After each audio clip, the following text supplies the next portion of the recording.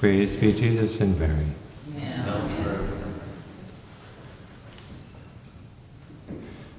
Today we have two blesseds who are sort of almost in competition. We have to pick one of them, and of course we pick St. Faustina because she's better known, more popular. But we also have a debt to Blessed Francis Xavier Seelos, who worked to evangelize in this country. We owe our faith to the missionaries who came before us, who helped to spread that faith and educate our ancestors. Blessed Seelos was born, so first we'll talk about him in chronological order and then get to St. Faustina. Blessed Seelos was born on January 11th, 1819 in Bavaria, a particularly Catholic part of Germany. He was a sickly child who seemed destined to die young, as happened to 3 of his 11 siblings. At 9 he received confirmation, and after that he didn't get sick as often. As a child he did well in school, and he would also play priest. In 1837, while he was in high school, or more properly gymnasium, he joined the Greater Latin Marian Confraternity, whose other members over the centuries include St. Alphonsus, St. Bernadette, and St. Therese. After graduation, he went to study philosophy and theology at a university in Munich, in preparation for eventually becoming a priest. There he got to know the Redemptorists, and he applied to enter the Redemptorists in America. He would be a missionary serving German-speaking immigrants. He was accepted, and on March 17, 1843, he sailed for New York City. After a year as a novice, he made his profession and was ordained a priest. He made his profession in May 1844 and was ordained a priest December 22nd of that same year. In August 1845, he was assigned to the parish of St. Philomena in Pittsburgh as an assistant pastor under St. John Neumann, or Newman if you prefer. English he had a lot of trouble learning English, so he thought that perhaps he would just minister in German. But there was such a need for confessors that he began accepting confessions also in English, hoping that he would understand. And by the help of God, he found that he was able to confess well in English. He became a sought-after confessor and spiritual director. People would even come from neighboring towns, from outside Pittsburgh, to confess to him or to ask his advice for the spiritual life. During a retreat in 1848, he committed to achieving holiness, but he knew it would be hard. One of the things that he wrote in his notes for the retreat was, "O help, O Holy Mother of God, let me become so inflamed and sanctified that I'm not always thinking of breakfast." He became the pastor of St. Philomena's in 1851, and the following year he became a U.S. citizen. 2 years later he was transferred to Baltimore, and he would spend the next several years in Maryland. In 1862 he was chosen to lead an itinerant parish mission band that would preach in 10 states over the next 2 years. He doesn't seem to have come to Indiana, but he did preach in Ohio, Wisconsin, and Illinois. It's sort of like the gospel for today could almost be a gospel for his feast, because this is the gospel that's used for the feast days of priests, who, as the 72 disciples were collaborators of the apostles, so priests collaborate with or cooperate with bishops, or of course the successors of the apostles. And so after his time as a traveling missionary, he was stationed in Detroit for a year, and then on September 28, 1866, he was transferred to St. Mary of the Assumption in New Orleans. In the train on the way down, he met a sister of Notre Dame, who asked him if he was going to stay long in the city. He replied, "For a year, and then I will die of yellow fever." He was a prophet. That's exactly what happened. Yellow fever broke out in New Orleans on September 3rd, 1867. Like a good pastor, he served the sick, and as did his confreres. 11 Redemptorist priests and brothers in that area caught the disease, and 4 would die of it, including our Blessed, who got it on September 17th and died on October 4th, 1867.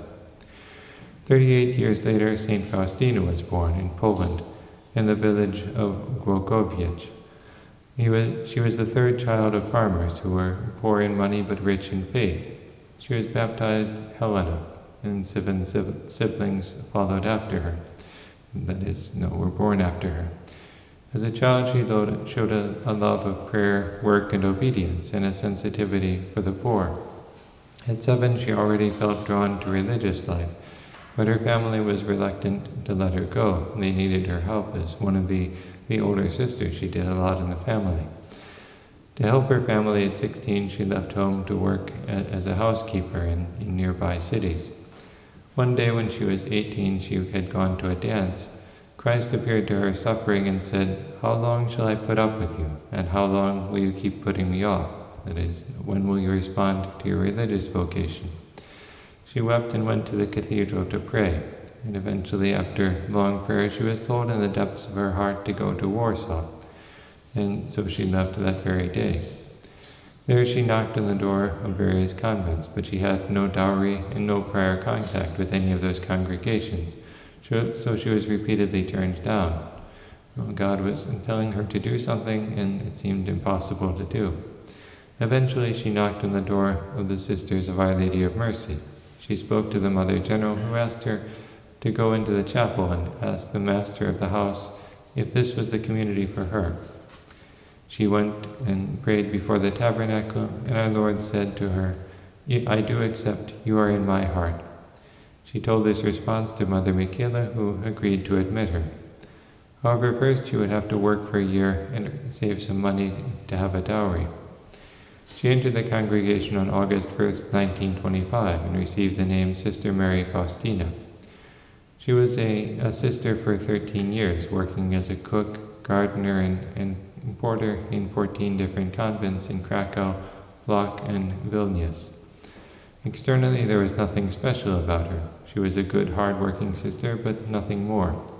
But God had chosen her to be the apostle and secretary of His mercy, and gave her frequent mystical experiences, which she wrote about in her diary. Only those who guided her knew of this. For several years, she was prepared for her mission by various experiences that included a visit to purgatory.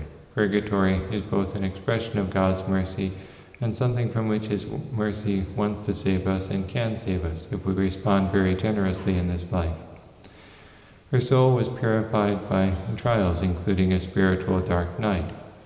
Then, in Vilnius, on February 22nd, 1931, Jesus appeared to her as the King of Divine Mercy, wearing a white garment with red and pale rays coming from His heart, as you can see in the Divine Mercy image. He told her to paint an image according to what she saw, with the signature, "Jesus, I trust in you," and promised graces to those who would venerate it. But she didn't know how to paint. She told her confessor, who said, "Well, you should paint the image of Jesus in your soul." But as soon as she left the confessional, Jesus told her that that was not what He meant.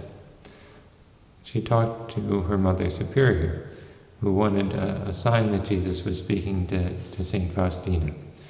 But Jesus replied, "I will make this all clear to the Superior by means of the graces which I will give through the image." This is like when God appeared to Moses in the desert to ask him to let his people go. Moses asked for a sign, and God replied, "This shall be the sign for you, that I have sent you. When you have brought the people out of Egypt, you shall serve God on this mountain.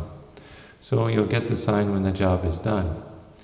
Now, Moses insisted and eventually got a sign before he started. But St. Faustina didn't get a sign quite so quickly. She did get a sign before the image was painted, but not a sign to convince her Mother Superior, because she was then no longer in that convent. She struggled for some years, or a few years, with the apparently impossible task of trying to accomplish something that she couldn't do personally and couldn't get any help to do. Matters were made worse by the fact that she had no permanent confessor, no priest to guide her in a stable way, who could understand her and know how to lead her. She was just sent wherever a sister was needed to work. She was very useful because of she was such a hard worker and a good sister, so they sent her to 14 convents in the course of her 13 years of religious life. Eventually, she met Father Sopoczko, whom our Lord indicated to her as the visible help for you on earth. He became her spiritual director. He examined her mystical experiences and found them sufficiently trustworthy to proceed with having a painting made. He found an artist in Vilnius. St. Faustina found it hard to explain what the painting should look like, so she asked Jesus for help and got an explanation of the two rays, as well as a request for Divine Mercy Sunday to be instituted.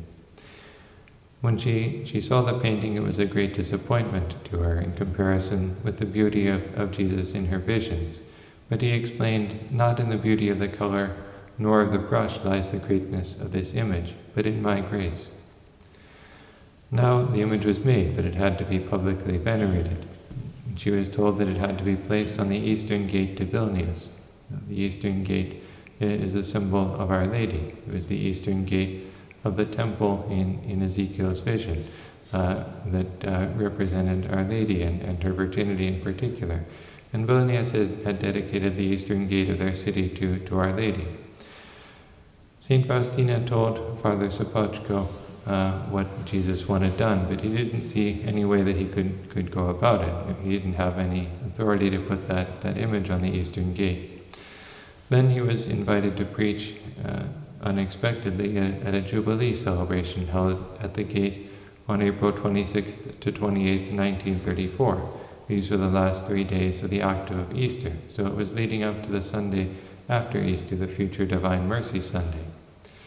Father Sopoczko asked for the image to be displayed next to the icon of Our Lady on the gate, and was told no, but later the Archbishop suddenly acquiesced. So he preached for 3 days about Divine Mercy, and the image was publicly venerated. St. Faustina Kowalska and Blessed Michael Sopoczko had done what they could, and Jesus did the rest. Further revelations followed about the Divine Mercy Chaplet, the Hour of Mercy. Meanwhile, St. Faustina's life was drawing to a close as her mission was drawing to a close. In 1934, she got tuberculosis, and by 1936 it had worsened to the point that she had to be admitted to a sanatorium. She was in and out of the sanatorium for the next 2 years until her death on October 5th, 1938. After her death, Blessed Michael Sopoczko wrote a booklet that made parts of the Divine Mercy message known, and then later the publication of her diary made the message more fully known. Praised be Jesus and Mary. Amen.